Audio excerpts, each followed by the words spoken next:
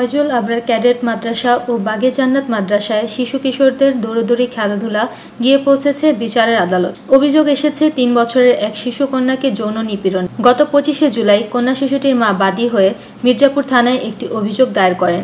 অভিযোগের বিষয়ে তদন্তের জন্য মির্জাপুর থানার এসআই মোহাম্মদ মুরাদ উদ্দিন আনুমানিক রাত ১২টার সময় অভিযুক্ত কিশোর মোহাম্মদ ওমর ফারুক ও কিশোর আলিনুর ইকবালকে অভিযোগের সত্যতা তদন্তের স্বার্থে জিজ্ঞাসাবাদের জন্য মির্জাপুর থানায় নিয়ে যায়।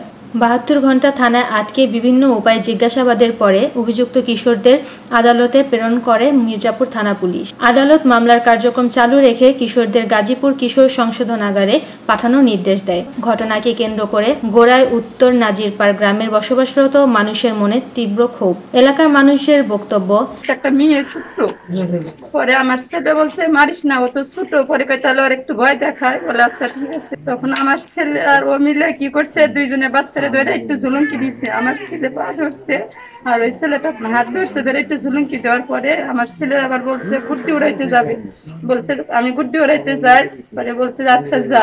ওই বাচ্চাটা ফারুক নামের সেই ছেলেটা কি করছে, ওই মেয়েটারে একটা থাবড় দিছে, দেওয়ার পরে কান্না করছে, পরে মুখটা ধরে ওরে গেটের বাহিরে বের করে দিছে। দেওয়ার পরে বাচ্চাটা কান্না করে চলে গেছে। এখানে একটা চিকন বেলের একটা পুলিশের একটা ই পরে আসছিল, চিকন বেল লাগানো ছিল, ওই বেলটার জন্য আমরা দেখছি যে উনি পুলিশের লোক।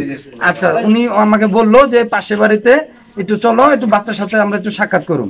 কিন্তু সাক্ষাৎ করতে যায় কিন্তু উনারা মিথ্যা কথা বলে উনারা আমাদের সাথে গার্জিয়ান আপনি আসেন সমস্যা নাই, কিন্তু আমরা মির্জাপুর যাই, আমরা সাক্ষাৎকারে নিয়ে আপনাদের, হ্যাঁ আমরা থানায় গিয়েছিলাম। তারপরে থানায় আপনি ছেলে চালান করছে কবে? আমরা গেছিলাম তার 3 দিন পরে। বাইরে এসে দেখি যে পুলিশ আমার বাড়ির গেটও খুলে নাই। আমি তখন জিজ্ঞাসা করি এই জায়গাতে মনে করেন যে দূরে দূরে পাঠিয়েছে খালি ঘর। তখন আমি বললাম যে আপনারা কোন দিক দিয়ে আসলেন? তখন কয়েক আমরা এই দিক দিয়ে আসছিলাম, তো আমার তো গেট নাগাই না, আপনি আসলেন কই দিদা? কয় যে এই গেট দিয়ে আসছে। আপনি গেট তো নাগাই, গেটটা খুললেন তো টিনের গেট তো শব্দ হবো, আসলেন কোন দিক দিয়ে? কয় এদিক দিয়ে আসছি। এই কথা বললাম তাহলে বললো যে আপনাকে বাচ্চা ডাক দেন, তোমরা কেস কাছারিতে কেউ যাও না। আমি এটা পরের দিন সকালবেলা 8টার দিকে এটা আমি মীমাংসা করে দেবো। ছেলের পক্ষে আমার কথা মানছে, কিন্তু মেয়ের পক্ষে গিয়ে ওই রাত্রিতেই গিয়ে কেস কেটে পোলাবেন, এই রাত্রিতে ধরে দিচ্ছে। তো এই বিষয় নিয়ে আপনি থানা পুলিশের সাথে কথা বলার আমি চেষ্টা করছি, কিন্তু তাদের সাথে আমি এসে পাইনি। তারপরে কি থানায় যে একবার কথা বলার চেষ্টা করেছিলেন যে আমরা এলাকায় মীমাংসা করার চেষ্টা করেছিলাম, তো তারপরে পুলিশ তারা কিছুই কেয়ারি করে না। আপনি কার সাথে কথা বলছিলেন থানায়? মুরাদ সাহেব, তার সাথে যোগাযোগ হয়েছে মোবাইলে। তারা বলছে যে এটা আর সারা সম্ভব হবে না, এটা দেওয়াও যাবে না।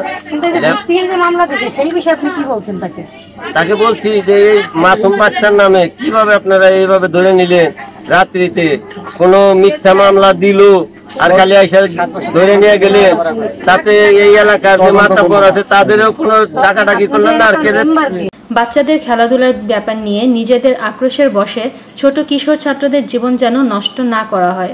এম বাঁধনের ক্যামেরায় রিপোর্ট করেছেন তৃষা তালুকদার।